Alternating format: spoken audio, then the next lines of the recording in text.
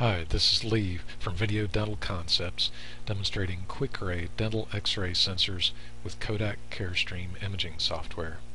The operator has positioned the QuickRay sensor in the patient's mouth for the first X-ray, then triggers the X-ray generator. The image is captured by QuickRay and displayed on screen.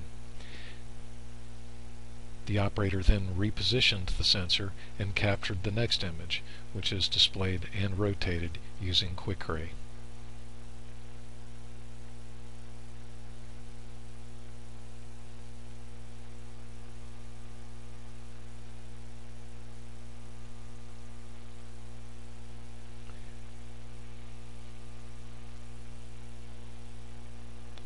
The images are then returned to Kodak, where they are saved on the patient record in the Kodak database.